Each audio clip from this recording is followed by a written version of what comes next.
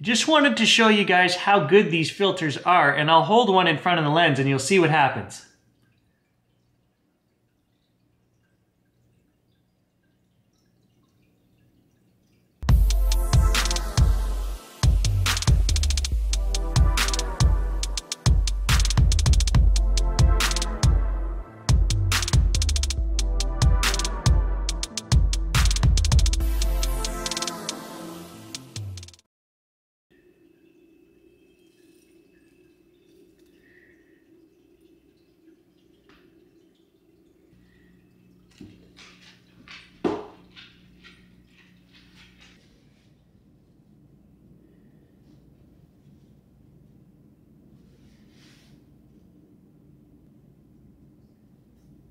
Perfect.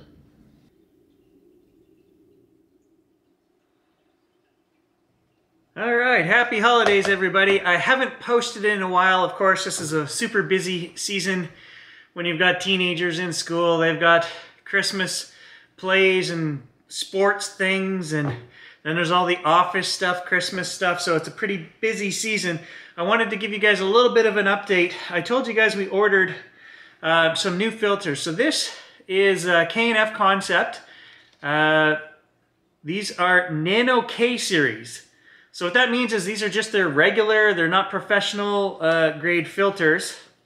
They were still 70 bucks or somewhere around there. They come in different ratings, okay? So K is the regular for everyday use, I guess. But I mean, you still get a 2-year warranty with these. And then they have the Professional X series, okay, which is what we use for our ND filters when we're out in the camera outside and we need to, block some of that reflection off the snow we get up here, or just bright sunny days. I use the Nano X series, but I decided to try the mist filters just in the regular series, because a mist filter, all it's doing, guys, is putting a little bit of a coating on there, black mist coating, essentially, on these lenses. And what that's gonna do is it's gonna diffuse lights that are behind us, just make them bloom a little bit, so they have a little bit of halo around lights. That's what it does. It smooths out your skin. If you're doing any model work, stuff like that. I think they should have sent me instructions on how to open the box. Oh, there we go. So this pack actually comes with 2 filters, 1/8 and 1/4. And all it's going to do is add, it's actually going to add contrast to some of the older lenses. It's going to make lights bloom, and it's going to smooth things out just a little bit. But it's not going to take away, you're not going to lose any light like when you use an ND filter. So I want to play around with these, guys. So I've focused on that sock right there in the background. And I'm just going to hold this filter over the lens just to show you guys.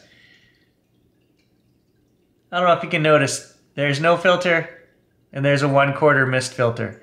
It just kind of makes everything a little bit softer, takes the edge off.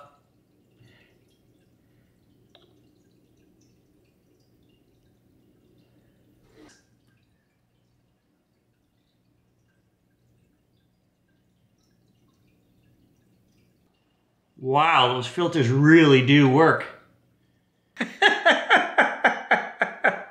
3 hours to get Tom Cruise's face on mine, but it was time well spent.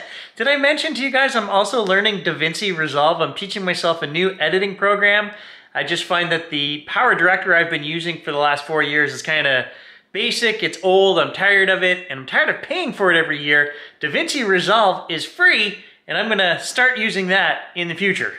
I'll do some testing in the upcoming weeks with these just to show you guys what we can do with these. And this is all part of our, we're gonna fake some widescreen anamorphic with filters, and I did order another filter which is gonna add lens flare that goes right across the whole scene. Sun coming over the mountain and the flares right across the entire screen. That's what this other anamorphic lens filter that we bought is gonna do. I haven't received it yet, so it's been 10 days. The other thing that we did order was a bunch of step up and step down rings. And all these do is allow us to take our old lenses like these, and they all have different diameter filter ends. And so if this is a 55 millimeter, for example, these new lenses that I bought are 58. So what we'll do is we'll put a 55 to 58 adapter, and then we'll be able to put these right on this lens. So, and of course you need, every lens is different, so you need a dozen of those things to fit all your old lenses. So we are gonna do some playing around with that, but I wanted to give you guys a channel update, let you know that I'm still alive, just super busy.